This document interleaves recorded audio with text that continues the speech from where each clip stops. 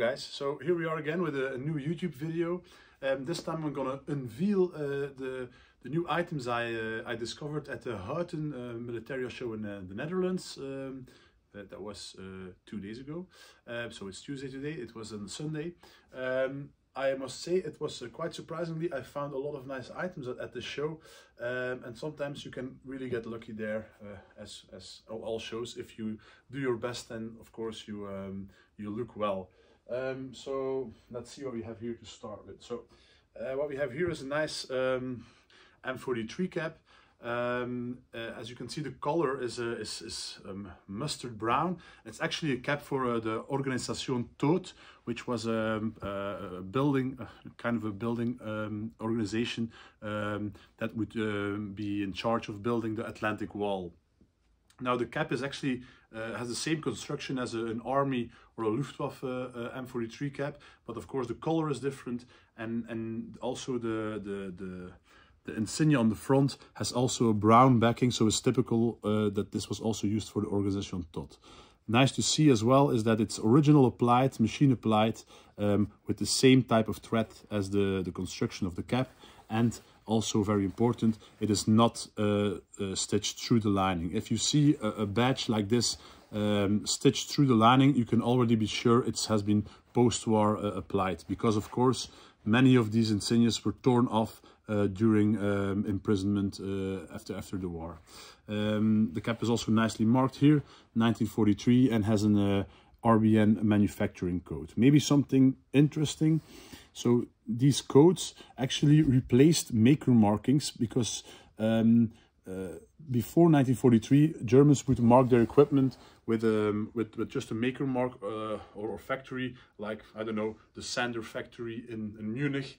And what did they do, the Americans, when they had prisoners? They tried to look up these factories, and then they had a target to bomb them with airplanes. So from 1943 on, the Germans marked their equipment with RBN numbers, and this referred to a factory. But of course, like this, it was difficult to know where the factory was located.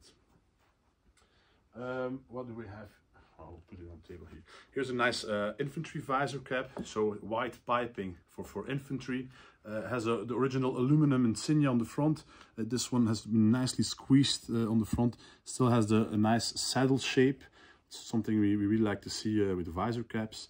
The inside shows normal wear. The sweatband is a bit torn on the front here. Has a maker mark here and a size mark here.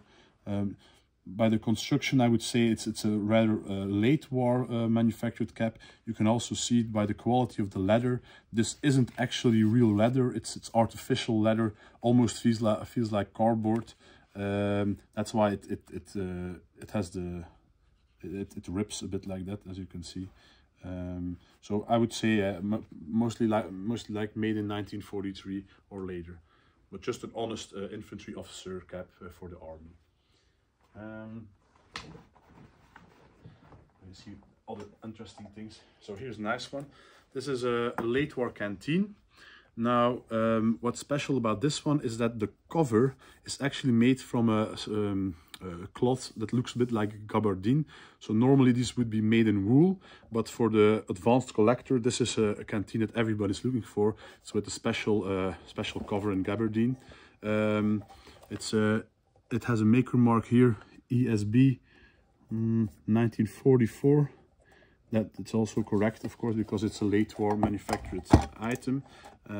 Let's open it up and see if we can find anything more. Just always be very careful with these straps, because they intend to break, and then of course the value of your canteen is only half what it's worth. So interesting here is that you can see the strap, you see all these little dots on the strap. It's made of pigskin leather, and pigskin leather is something we often see on late war equipment. So again, a nice match. You can also open this up. If you open these snap buttons up, make sure you put your nail on the inside, so you don't torn the whole snap button off. So like this. It opens, and now we can look here, and you will find a maker mark here, MN Also, the date didn't come through, but it will be 1944 as well. Sometimes, if you look closely, there's a maker mark on the strap as well. They're mostly marked here, but again, this particular example has been worn, so the stampings might have been faded on the strap as well. But just a nice, honest late war canteen with a steel cup. It's not a matching maker mark, but it's still a rare example in this particular cloth. So here's something I've never seen before.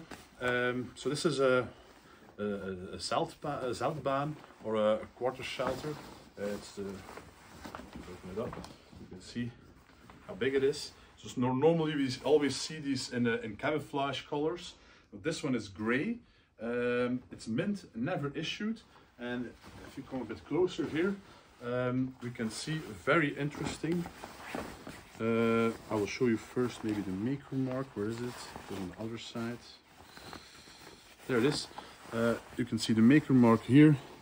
Ware Plantenzeile from Berlin, dated 1940.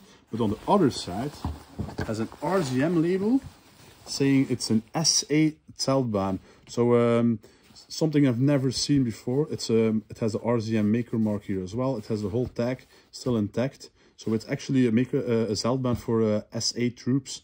Quite a unique piece, and the first time I've encountered one like these in this condition as well. Beautiful example. So this will go on the floor. And here another nice piece of equipment. So this is from, if you look from a distance, looks like a normal M31 gas mask canister. But if you look a bit closer, you can see actually the color is blue. And you can see that here because this is blue, and underneath there's still the original layer of green. So a blue canister always indicates, of course, it's a Luftwaffe canister. And Luftwaffe is, of course, a little bit more rare to find than the normal green ones. It has here a two-digit number from the soldier who probably wore it. It's nicely intact, a little bit of wear. Has the original straps still intact, always important. And let's open it up. And we can see here as well, it's named to KAN, which means kanonier or gunman, Heim Fritz. And kanonier would be somebody who would probably working at the anti-aircraft unit, so a Luftwaffe unit shooting down planes. On the other side, you will see the maker mark and the date from the canister 1940. If you open this up, here is a case for the spare glasses. 3 pieces inside, so yeah, one would be enough, but it's always nice if you find these untouched masks. There's still plenty of them inside. And then let's pull out the mask. So the mask is already a nice rubber variant, so I like to see these more than the cloth versions. And interesting as well that you can see it's really untouched. Number 18, so this has always been together from the same soldier. The mask, if you open this up, it's still like this, so I will leave it, but there will be plenty of markings inside. And then, very important, on the bottom of the gas mask, we'll see that it still has the original cleaning cloth inside as well.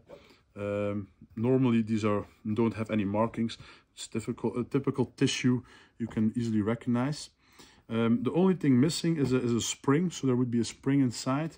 Let me show you one. I have it hidden somewhere. I think it was here. Oh, there we go. Luckily I have a few spare ones. So this would be an original spring. I found as you can see, a bunch of them in Germany a while back. And they're all clipped together.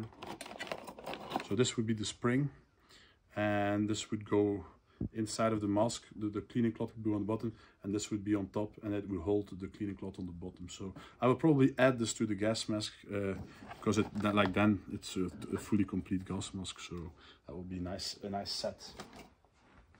So let's make a bit of a room on the table here. So what else did we find at the show from interesting material? A lot of equipment, of course, but this will be very nice. So here we have a nice original Luftwaffe or Air Force Fliegerbluse. So this would be the normal standard jacket for any Luftwaffe personnel. You will always notice the collar tabs, the piping, and the piping of the shoulder boards is yellow. It means it's for a flying unit, so that would either be for a pilot or a paratrooper.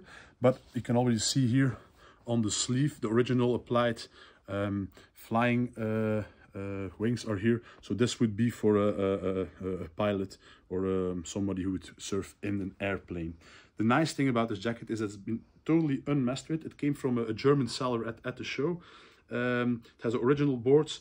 It still has this very nice piping attached, and of course the original eagle is still applied.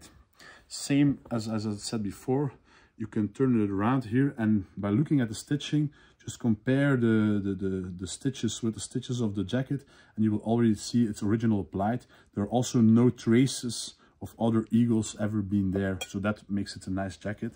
On the other side, you will mostly find markings.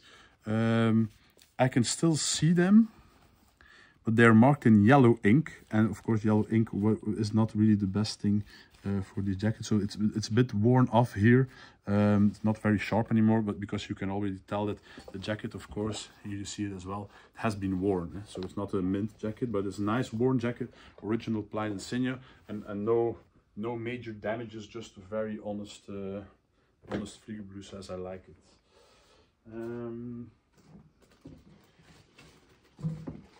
So this is a beautiful piece. Put it in the bag. So here we have a M35 German helmet. So you can see M35 by the vent holes, of course, they are coming out a little bit. You can see that in our previous videos. It is a very early example, still has a bright green color. In the collector's terms, we call it apple green color. The decal is still very sharp on this side, not a lot of damages. On the other side, same. The tricolor shield is still present, and it's still, yeah, I think 95% present. Still shows nice, nice and crisp details. The helmet shows a little bit of combat wear. Still has an original liner inside. And interesting to see with these early helmets is it's a single band aluminum liner.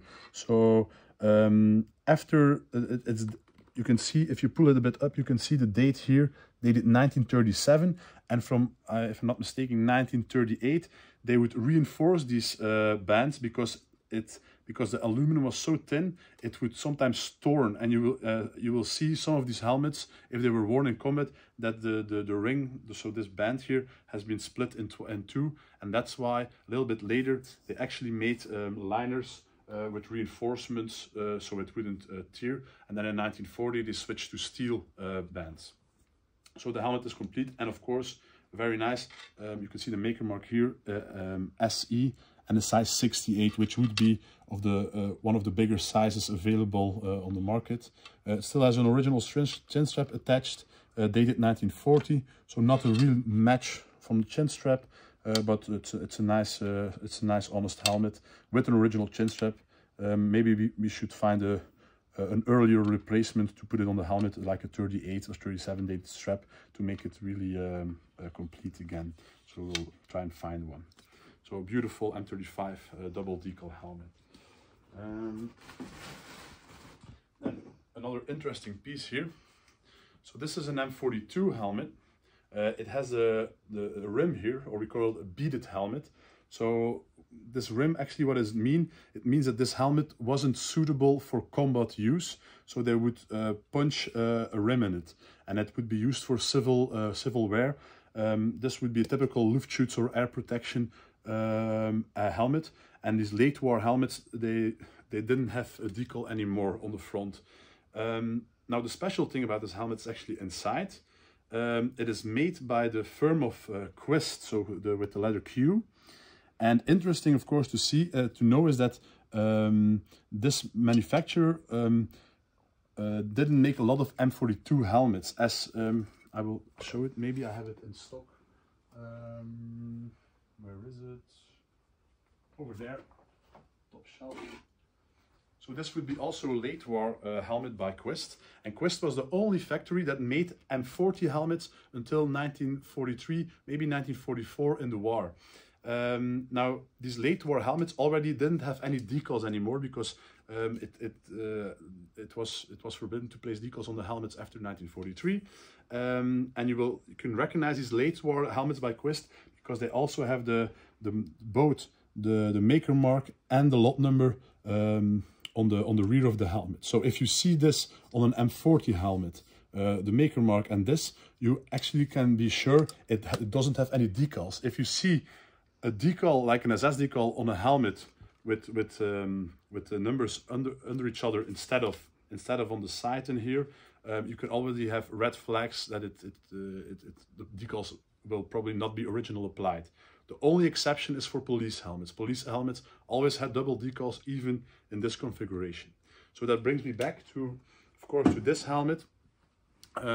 So finding a Quist M42 helmet is very rare because they were only made at the very end of the war, and it's something that really is desirable to have for collectors. So a very nice Luftschutz M42 by Quist. This will be on the website very shortly. I have some bread bags here, but that's of course not super interesting. Maybe here. So here we have, I've showed it in the previous video of Laglaise as well. This is a German sniper smock, perfect condition in Sumpftarn colors. It's also a late war variant, so it doesn't have face wheel anymore. It has a marking here, RBN number as well, but it's not really visible anymore. But just, yeah, an honest, nice, very light worn smock. Yeah, beautiful example we found at the show. Here we have, I will make some room here first.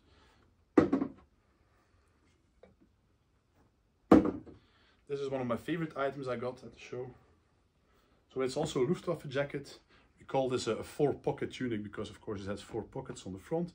But if you look at the details here, and especially how the pockets are made with this stitching seam on top of the pocket here as well, and as well as we look at the type of cloth, the type of lining, we can actually be sure that this jacket was probably made in Belgium or France, because this is typical, the typical type of cloth and details we see on foreign-made uniforms. So a lot of Germans would actually be in a certain village for a longer period of time, and they would go to the local tailors there to make a new uniform because they had the need for it. And these typical things I just pointed out are very similar to the tunics we see with the Belgian tags inside or French tags inside. So it's a foreign-made jacket for a Luftwaffe Oberfeldwebel, so a non-commissioned officer, very good condition.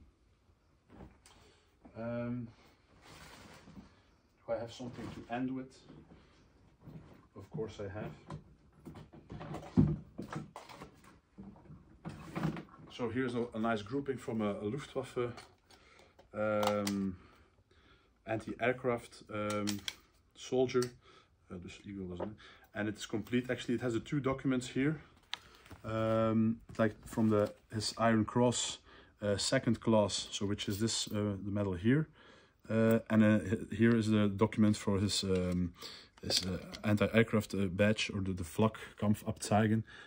It's of course a super nice example, maker marked by Juncker, which is one of the most desirable firms in badges because of the high details they produced. It's made in the tombak, so very qualityful badge, complete with the matching document, and of course here the Iron Cross as well. Some of these Iron Crosses have a maker mark, and they would be maker marked on the ring.